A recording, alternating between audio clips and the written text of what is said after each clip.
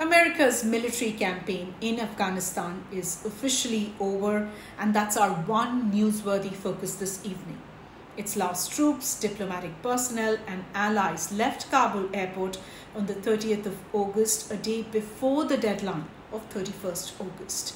The US airlifted about 1.3 lakh people in 15 days, but soon after, the Taliban stormed the Kabul International Airport, wielding American-supplied weapons, equipment and uniforms, and celebrated with gunfire and chants through the night.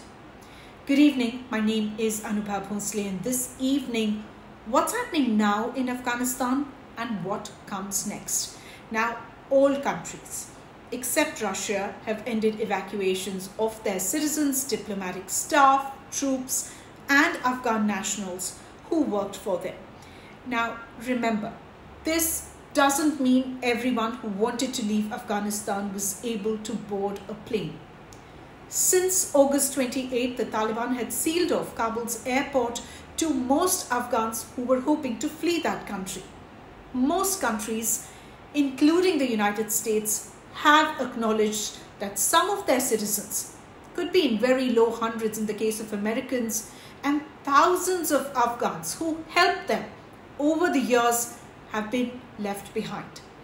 After the last American flight left Kabul, the head of the US Central Command said that even if they stayed for another 10 days or so, they would not be able to evacuate everyone they wanted to help. India's evacuations have also ended, although an unknown number of Indians remain scattered across Afghanistan with no clarity on if and when they will be able to leave that country.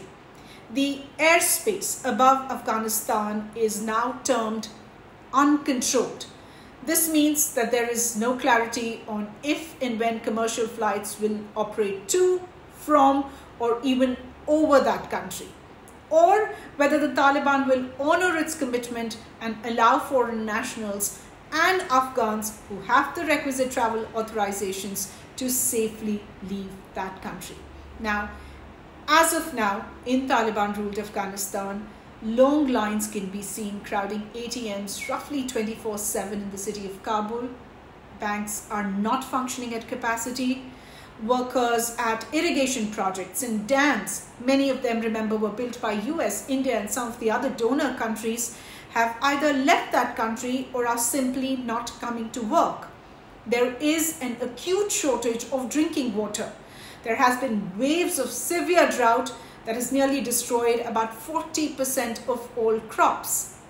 The result of this, 1 in 3 Afghans is going hungry. More than 500,000 Afghans have been displaced since January of this year. So what next? What happens now that Afghanistan has once again completed a familiar cycle of violence and upheaval? Well, the Taliban have yet to figure out how they want to run that country. Right now, they are at a stage where they've had to ask Turkey to handle logistics at the Kabul airport, which, remember, they've had control over for 1 day. Most countries, including the United States and India, are going with a wait-and-watch approach. In the last 2 days, the Taliban has made about 3 overtures towards India, mentioning economic ties. Taliban fighters also visited the Salma Dam. It's also known as the India-Afghanistan Friendship Dam. Remember, it's the same one they attacked in the first week of August.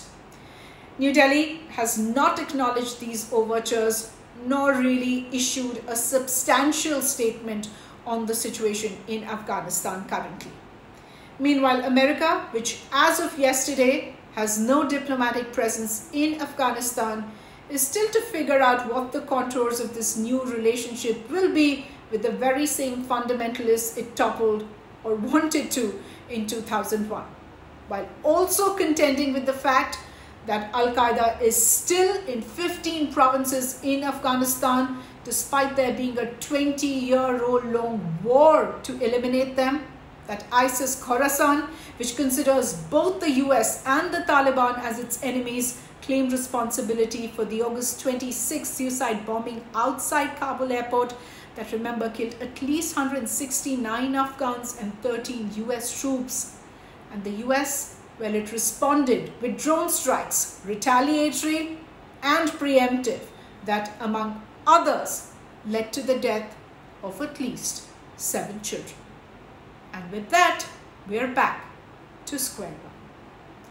This is Newsworthy. My name is Anubha Bhonsle, and our aim really is to unpack, break down one important newsworthy story every day.